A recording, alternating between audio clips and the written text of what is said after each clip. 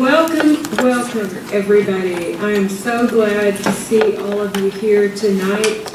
I know it's a busy time of the semester, so I really want to reach out and say thank you for all of you coming, and this is a very exciting moment for us in English and American Indian Studies. So I am delighted to introduce you to my Choctaw Chickasaw friend, Phil Morgan. We at UGA were able to snag him while he's on his latest book tour promoting The Lost River, which is up here and for sale. The Lost River is published by the Chickasaw Nation Press in 2022. Phil Morgan is a prolific writer. He's the author of The Fork in the Road Indian Poetry Store, which won the Native Writers Circle of the Americas First Book Award in Poetry for 2002, followed by the Chickasaw Renaissance in 2010, Dynamic Chickasaw Women 2011, and Writing Out the Storm, 19th Century Chickasaw Governors and Their Intellectual Legacy in 2013. His groundbreaking novel, Anumpalichi, The Word Master, was published by White Dog Press in 2014, and now its companion, The Lost River, in 2022. You can see why I said prolific. Morgan's books are filled with original research about the ancient Southeast, right here where we live and on further south into Georgia. This area was an amazing landscape of native tribes. And part of Phil's book talks about the pandemic that really was responsible for wiping out a lot of the communities here in the ancient Southeast. They are stories within stories within stories, and brilliantly narrated fiction grounded in historical fact and told by using Muskogean, the language of Choctaws and Chickasaws. So please join me in giving a warm UGA welcome to Phil Morgan this evening as he reads from The Lost River.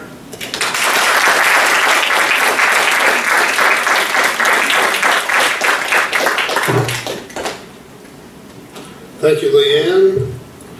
It's a supreme privilege to be here. I thank you, Leanne, and Jim. We're not only some of my most respected intellectual peers, but also good friends from back in the Oklahoma Territory. The inspiration to write novels set in the pre-contact era struck me for the first time when I stood upon the fabulous earthwork, the largest earthwork in North America, the Cahokia Mounds. That's across the river from St. Louis. I stood upon that great, giant platform mound, and as I looked out one spring morning with the snow dribbling down around us, and I realized I was seeing evidence of a marvelous, highly developed civilization that textbooks told me flourished from roughly 700 AD to 1400 AD, and then vanished. I am now 22 years into the research and study, and am convinced that the Native American civilization of that time, the 14th century, was wiped out by the Black Death plague, which wiped out half the population of Europe at the time. It is the predominant reason we call that period the Middle Ages, because we don't know much about it. The Black Death killed half the people in Europe, Asia, and North Africa, according to European history books, and I am convinced that it also took a horrific death toll in the Americas, perhaps more than half.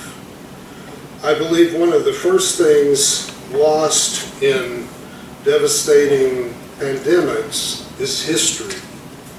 People scatter, leave the cities. We've just experienced a pandemic that's killed 1 million people in our country. So we can relate to this. I happened to finish the novel before. I finished this novel in November 2019, about 3 months before our present very real pandemic was recognized and responded to. I was first inspired to write stories about life in North America before Columbus in the year 2000. I had enrolled in a master's degree program at the University of Oklahoma in the year 1999. My goal was simply to learn the Choctaw language, since it was being taught at that time. I had tried to write fiction as a young college graduate, but I found each experience in writing fiction very frustrating. I didn't realize it at the time, but I simply needed more education. My best experience in learning to write and publish writing came when I hired on as a young man as the editor of the Bonners Ferry Herald newspaper, a weekly rag published in Boundary County, Idaho, in the far north. Seeing my writing in print every week, however, and editing the entire county seat newspaper really added great and valuable experience as a writer. Still though, my main venue of creative writing at that time was poetry. I also wrote and performed original songs, but longer works came only after I entered the master's degree program at the University of Oklahoma when I was 51 years old. There were more than 200 languages being spoken in North America in the prehistorical age. Prehistory in the United States, of course, is just before 1500. There were more than 200 languages being spoken in North America at that time. The more I imagined life in pre-contact America,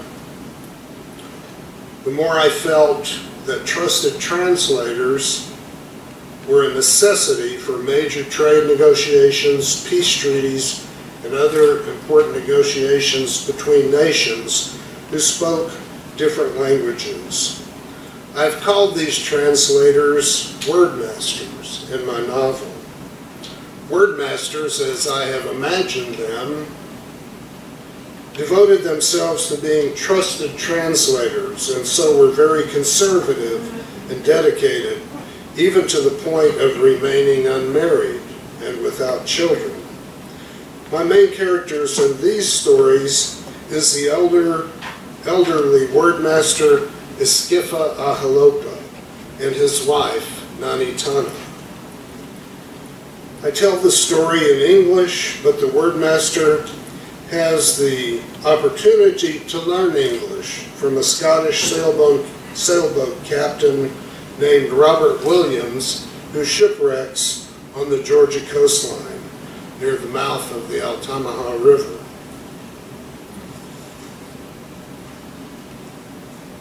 I'm going to read first a few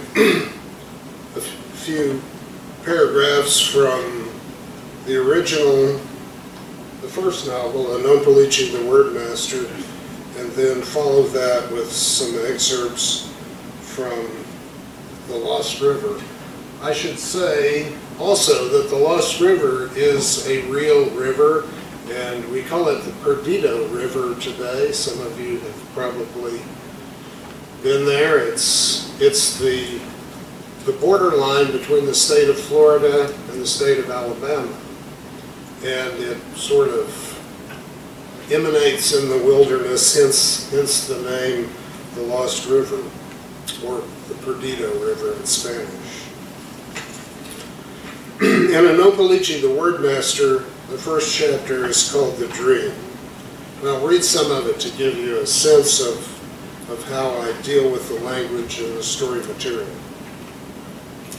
It was really challenging to have native characters teaching an English character their language, and likewise to have the Englishman teaching the native characters his.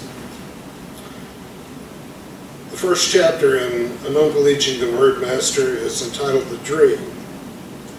The Malishto, the dangerous wind, had passed during the night, and Eskifa Ahalopa played some of the sweetest notes ever piped from his traveling flute, while he ambled along the rocky path in view of the cool blue Okatachito, the Eastern Ocean.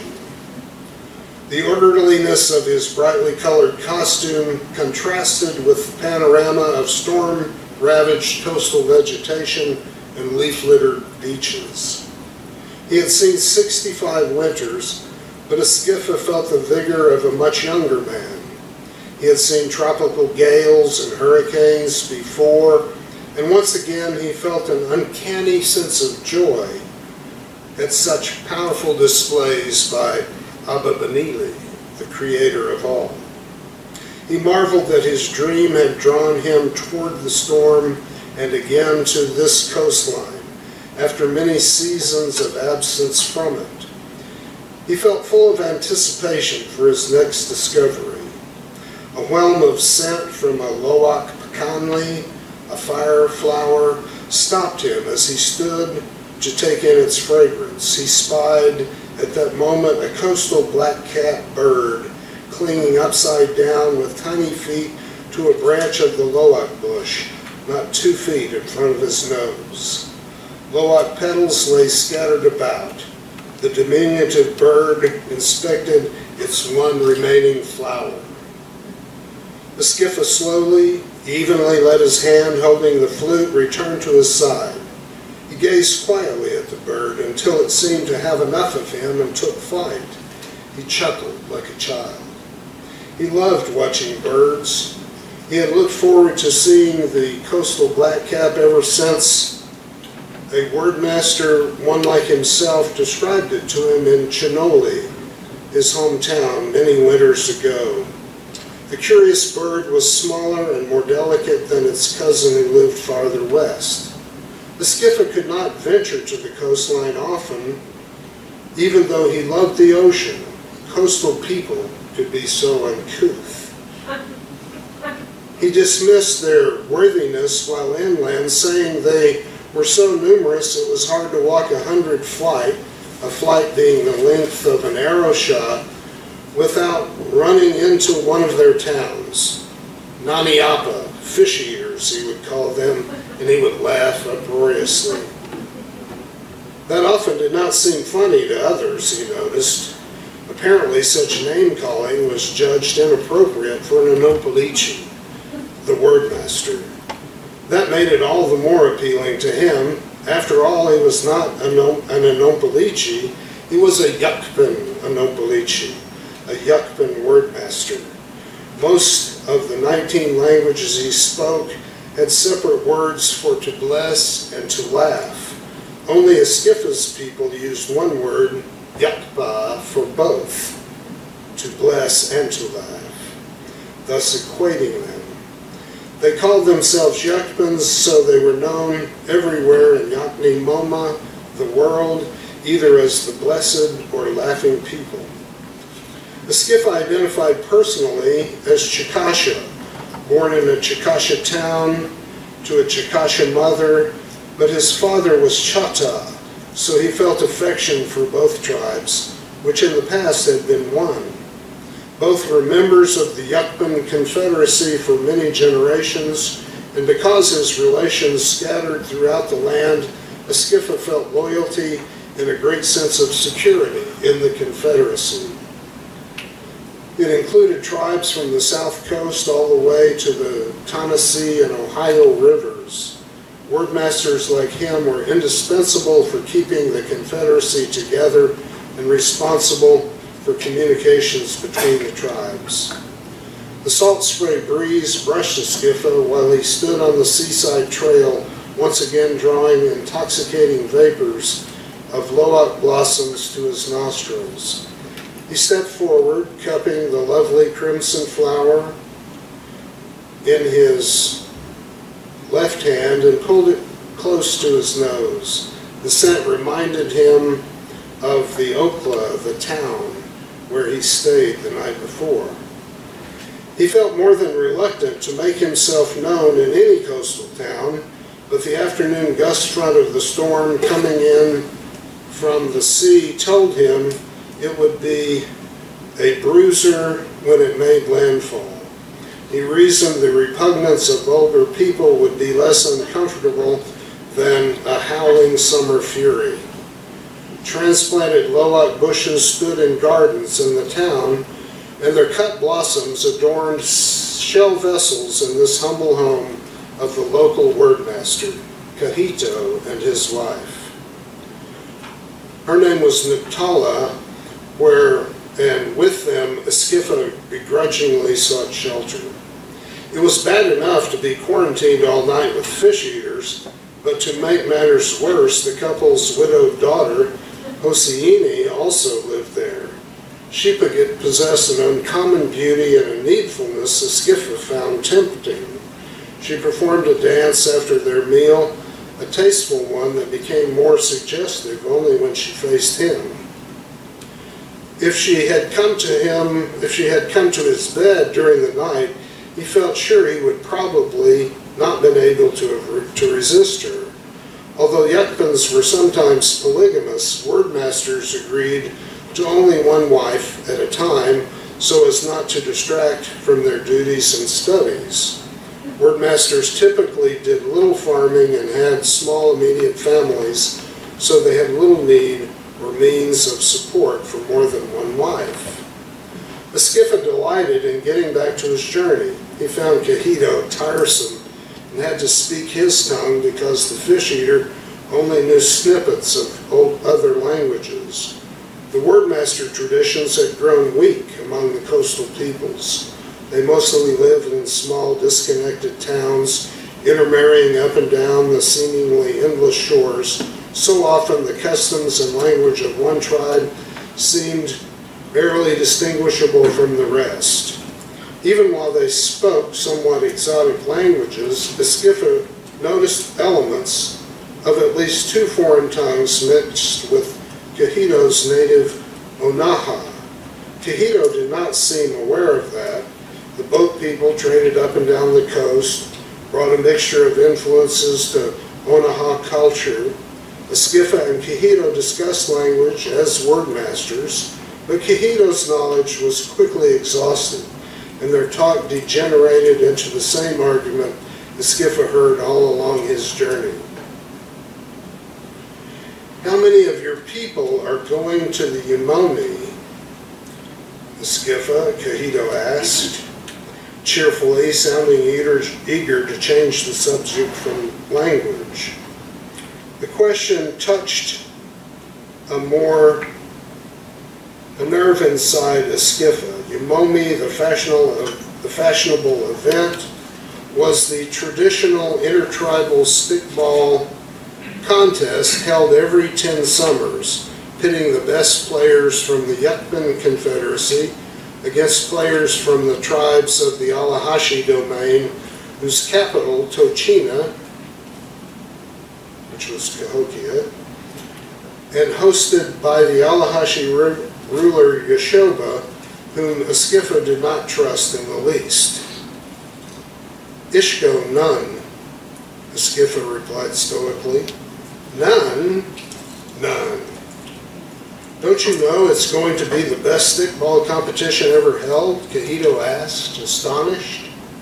I know it's going to be the biggest mistake ever made, Eskiffa rebutted. How can it be a mistake? Don't you Yukpans like stickball? Kahito asked, snidely.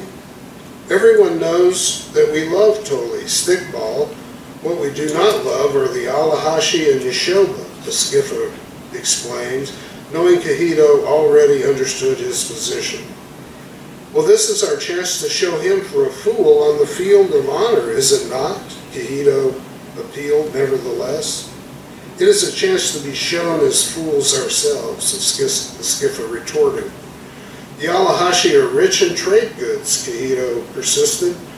Their cities are large and they produce a large surplus of food, I'm told. What they make is artistic and very high in quality.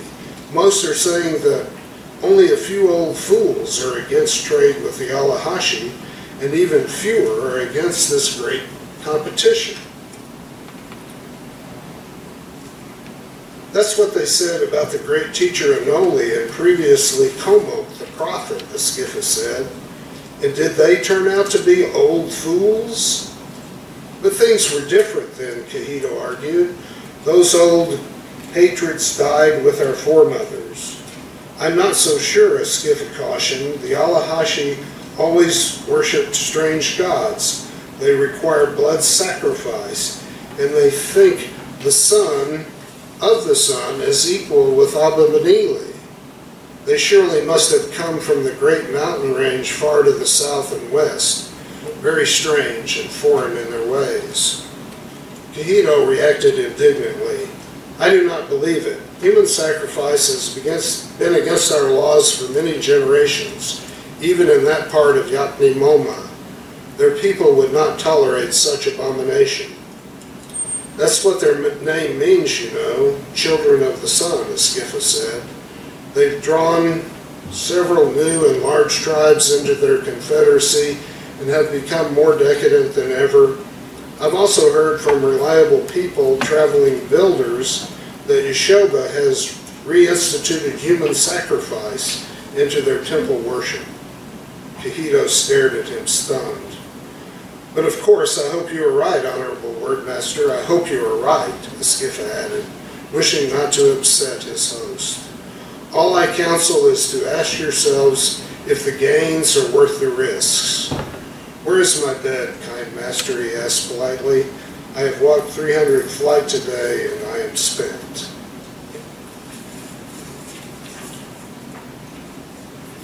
So as the story rolls out, they go to the Umomi, the great 10-year stickball contest in the great city of Cahokia / St. Louis, and the Allahashi spring a trap, and the rest of the story rolls out from there. But interestingly, at the end of the treacherous betrayal in Cahokia, the Allahashi sacrifice the goat that managed to survive the shipwreck with Robert Williams, the Welsh sailor, and when the leaders ate the goat, they caught the plague. And the plague then spread through the city, and the city was abandoned. And the story rolls out from there.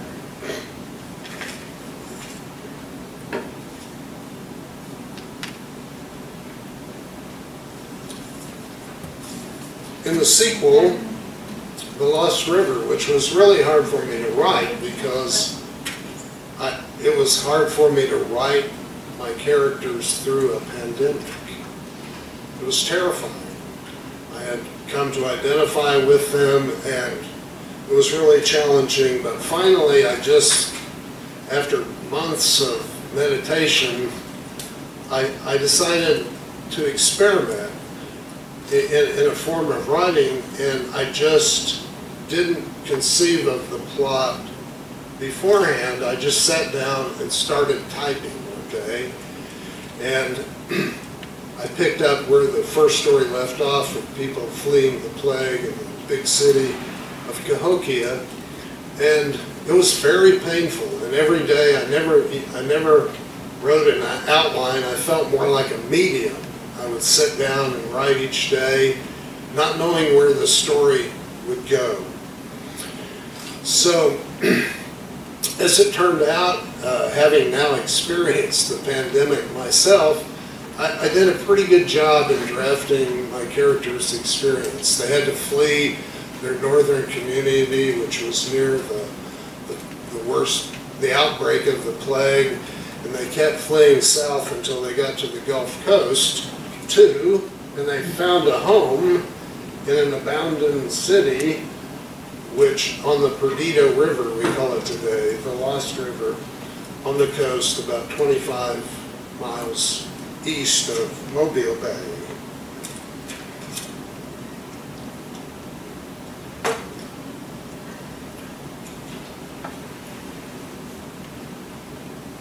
Okay, I'm reading my note here. Tell about the Salt Lake City airport encounter revealing a canal across the peninsula. So I have my characters, I'm writing this just like a medium, I feel like. My characters are approaching Mobile Bay, and I don't even know where they're going to stop. I'd never even heard of a city around Mobile Bay in prehistoric times until I got far enough in my research to discover what they call Bottle Creek Mounds nowadays. Is that correct, Jim? Yes. And it's a city north of the Mobile Bay, up in those amazing Delta River complexes that's impossible to reach by land even today. So a hidden city, but it was the largest city on the Gulf Coast at that time, and I call it an Oatapa. So here's a little excerpt. But I have to say that, so I don't know, I finally decide, I discover the city, Oatapa, but I don't know what's going to happen next.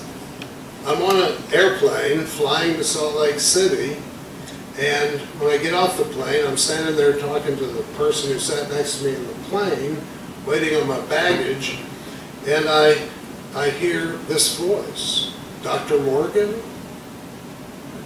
I turn around, and it's obviously an American Indian woman that I've never met before. She introduced herself and said that she worked for Kirk Perry, an old friend of mine, and that they were studying the archaeology of that region. And she told me that one of her archaeology friends had just discovered evidence of a canal from Mobile Bay to Perdido Bay. So my characters knew what they were going to do next. So in chapter 14 of The Lost River, we are introduced to the Noatapan Cross-Peninsular Canal. Ahitaka, the young warrior whom Hachiopani had mentioned, was waiting for a skifa at the bottom of the great stairway of the Minkos. The Minko is the chief palace mound. "My name is Ahitaka, Honorable Wordmaster," the young man said, politely greeting a skifa. "I am assigned to take you to the camp of your people." The skifa nodded his head politely. "And I am a skifa, myself honored to meet you, young man. I must say politely that we should make our way upstream as soon as possible," Ahitaka continued, "before we lose our daylight." So by this time, my characters from the town in the northwestern Chickasaw Nation, about 300 people, have fled south to the Gulf of Mobile. Mobile it was called in that day, and they're trying to find a place to light. "I must say politely that we should make our way upstream as soon as possible." So a skifa has been to the town and talked to the chief and been offered a place for his people to winter on Perdido Bay, the Lost River Bay. The skifa was relieved not only simply to be alive, but to be bearing good news for his friends. "I am ready, my friend," a skifa responded. "When you are ready." Ahitaka showed the skifa the freshwater supply and the private area on their way to his small, well-crafted canoe. Another young warrior, who nodded politely, toward Skifa was already aboard to help Ahitaka row the vessel. Skifa made a sitting place close enough to converse with Ahitaka as he rowed. "There are several things I need to ask you, young man," Skifa explained as he sat down, and they set off upriver. Skifa glided his hand along the smooth edge of the well-crafted canoe, appreciating its craftsmanship. Skifa was most curious about their time-saving canal across the peninsula, which took the place of riskier rowing upon the open sea. "How long have you and Noah Toppins been using the canal across the peninsula to Lost River Bay?" Skifa asked his young guide. "Your Minko briefly described it for me." "For as long as anyone can remember. My great-grandmother speaks of using it," Ahitaka replied while he rowed strongly but quietly. "In early times, long walks were required to pick up different elements of the canal passage. It has been during the reign of Hachiopani that our people have perfected the canals, which connect the natural rivers and streams between the Bay of Mabilla and the Bay of the Lost River and the Bay of Pensacola." Skifa admired how articulate his young guide was and enjoyed brushing up on his understanding of the local dialects, which seemed mostly personal and historical with Skifa himself. "What my Minko recommended as a starting settlement for our Chickasha brothers and sisters is for us to explore the Lost River and the Lost River Bay and its beautiful barrier island. The whole region is lush with plentiful freshwater springs and lots of food," the young man narrated as he stopped rowing for a moment to rest. His partner behind him joined the brief pause in rowing. Ahitaka reached for his water jug, and Skifa drank from his own as well. Ahitaka resumed rowing, but continued to explain. "The bay was hit hard 5 years ago by a big violent storm we called hurricane, with vicious winds and high surges of seawater that killed many people and destroyed whole towns. The people decided to build back their homes and towns in more protected forests inland and quite a distance east." He paused as if remembering or reviewing what he had said. "We rarely suffer the hurricane, and Hachiopani believes, as do I, that you Chickasha can make a fine and healthy home there until it's safe for you to move back north." "Your descriptions sound positive and inviting, my young friend," Skifa said genuinely. "Thank you for your generous and enthusiastic offer. But I must ask, what happens if we don't like the Lost River and Bay with its barrier island?" "Then your people will camp, and you and I and other elders will continue by canal and creek to Pensacola Bay. Only another day toward the morning sun, and you can measure your chances there." "Why are you so hopeful about Lost River Bay for us, my honest young man?" Skifa asked. "Because you are a people of action, and in Lost Bay there will be likely no one to answer to beyond your own counsel. With no interference, the autumn will be sufficient for you to establish a good winter camp." Skifa thanked his Anoatopin escorts when they landed where the rest of the community was camping upriver. He immediately noticed that his Chickasha brothers and sisters seemed comfortably situated in their camp on well-tended, slightly higher ground than the calm river. "I will leave you now," Skifa said to his boatman with a smile. "I have much to talk over with the elders." Imoma appeared almost as soon as they had landed, and Skifa asked Imoma to show the young warriors where they may camp. Skifa quickly found and hugged Nanitana. She seemed greatly happy and relieved to see him, but people quickly clustered around them to hear Skifa's report. "You will be glad to hear that people here are friendly and generous," Skifa began. "The Minko of Anoatapa is called Hachiopani. He and his wife, Anak Chaha, have offered us sanctuary in an abandoned town less than 2 days south from here on the coast. An impolitely loud reaction rippled through the Chicashas gathered round. I know this is not ideal, but it sounds like it might work, Esquifa said, raising his hands, speaking loudly enough that the talkers quieted down. It's not a perfect solution, but I think we can make it work. There were great hums of conversation all around the Chicasha camp that night, and much anticipation the next day.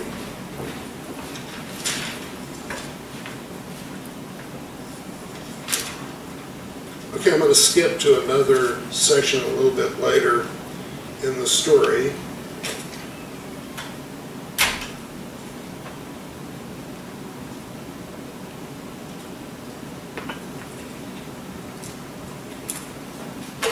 Actually, this is something later than chapter 14. It starts in a dream. The thick scent of decay filled the air. Like death, he thought, and felt fear tingle down his spine.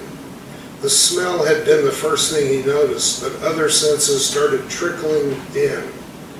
He heard people in pain, muffled coughs, groans, sobbing. He felt he couldn't escape, like walls slowly closing around him, only a matter of time until they compressed the breath out of him. Captivity. Were the people in pain trapped? Esquifa tried to look around to gather more information so he might help the people, but his vision was obstructed, almost as though an imaginary cloth had been placed over his eyes.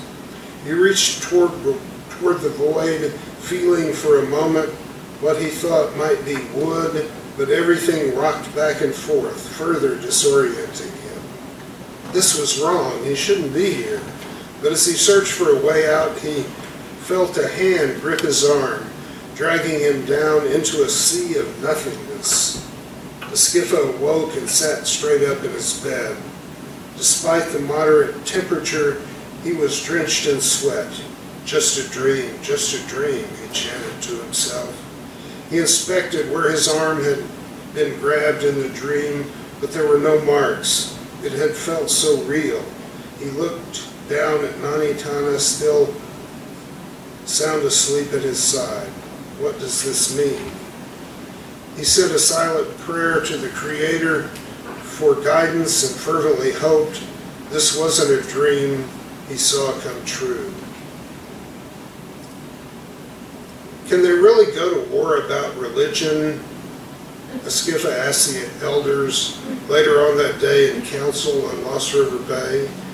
They had gathered at the Wordmaster's house on the Shell Mound near the harbor to discuss news that had traveled up the coastline to Mobila. The Mexica, known to be friends with the enemy Alahashi, raided towns far to the west and were coming threateningly close to Yukon Confederacy territory. We are fortunate, Esquifa continued, to live as far away as we do from central Mexico, but reputable sources say they have really built up that high ground city of theirs, and now they rule the tribes from their high lake all the way up to their east coast. Messengers from our far western allies say the Mexica have their coastal towns all worked up with their sun worship talk, coyote talk aimed at stealing what we have.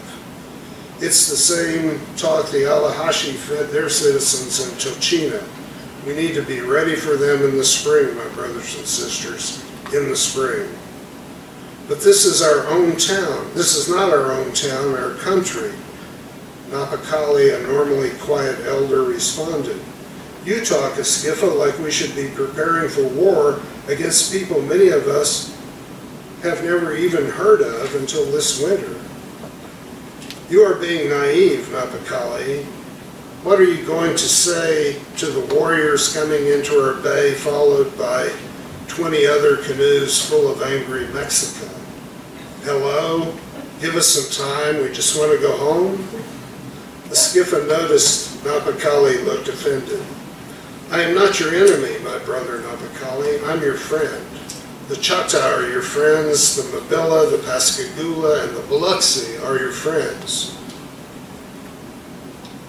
They all live between us and the Mexica, but what if the Mexica had big boats like our pale-skinned friends? They might attack us first. They might attack a number of towns at the same time and break up our warning signals like the drums.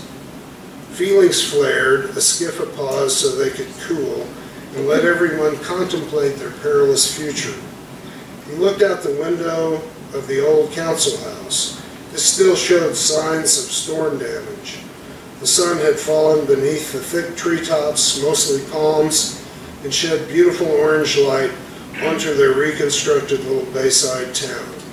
A nice breeze fluttered the fronds, if a wind with some bite.